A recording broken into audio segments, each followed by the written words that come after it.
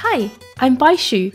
I'm completely brainwashed by beautiful images on social media, coffee table books, and magazines. However, it can be difficult for me to maintain a clutter-free home like the ones I see in these images. But I have found 6 simple products that are super helpful with visual clutter, and I hope they can do the same for you. I love money, but I hate coins. It's likely that you accumulate coins in your pockets and then spread it all around your home, in places such as on the sofa, in your bed, between your hair, in your food. But don't worry, there's a simple solution. Get a beautiful designated bowl or container to keep all of your change in one place. It's a small change, pun intended, that can make a big difference in keeping your home clutter-free. If you're like most people, you probably have a habit of tossing your stuff wherever it's convenient. And that's where over-the-door hooks come in super handy.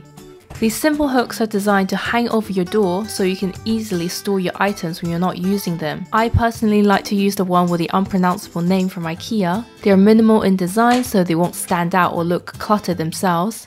And plus, they're really sturdy and super cheap. Storage baskets are like a miracle cure for clutter. They're perfect for those bulky items that are just too big to hang on hooks. For example, we have a couple of work bags that are way too large for our hooks, so we've grouped them into storage baskets instead. It's much better than having them take up all the space in the corner of the room. But storage baskets aren't just for storing bags, like an excessive number of cushions that you bought on sale, rolls of holiday wrapping paper, or even a cat that just sheds too much hair. Just kidding, I don't put my pets in baskets. Live in the 21st century? Do you use electricity? Then, like me, cords and cables are probably taking over every corner of your home. I found using a cable organizer super helpful. You can get cable organizers in all different sizes, colors and shapes. So for example, I have a black and brown one for the rooms with a darker, moodier interior. And I have a yellow and white one for rooms with a light colored floor. You just push down the cables and extension cords deep into the box, like how you would push down your sense of inadequacy after someone asks how you are doing in life. Anyone? Anyone? Just me? Okay.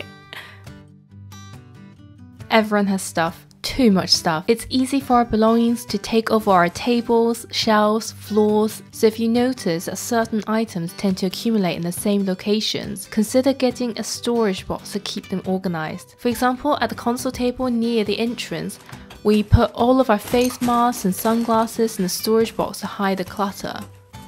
In our TV low board, we keep our Xbox controllers in a box because the colors and shape don't quite match the overall aesthetic of our apartment. So instead of letting the controllers take over our space, we took control of the controllers. By using the storage boxes, we can help to keep our items organized in one place, and in turn, our spaces look a lot tidier. Yeah, so give it a try.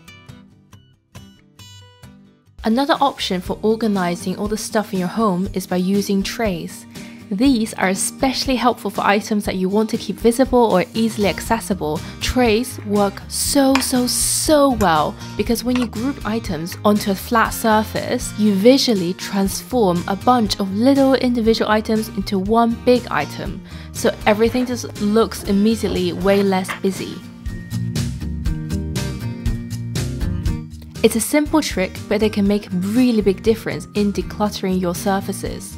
You don't even need to use a tray. You can also use books, chopping boards, tiles, pieces of nice marble or wood, anything that you can kind of put things onto. In my home, I use trays on my coffee table, dining table, console table, and even in the bathroom. So there you have it. 6 items that I absolutely love that can help you declutter your home. So what I've realized is that all of these beautiful and inspirational images that you see on interior blogs, magazines, they're just that, inspiration and nothing else. All the stuff you see in those images are highly curated, professionally styled, and very often photoshopped and color corrected. It's not real life, and we shouldn't compare our homes to these images. It's more important to just focus on creating a home that makes you happy and works for you. So yeah, if you try out any of the items that I mentioned above, do let me know in the comments how you feel about them. They've definitely helped me keep things in order, and I hope they do the same thing for you. Thank you, and see you again very soon.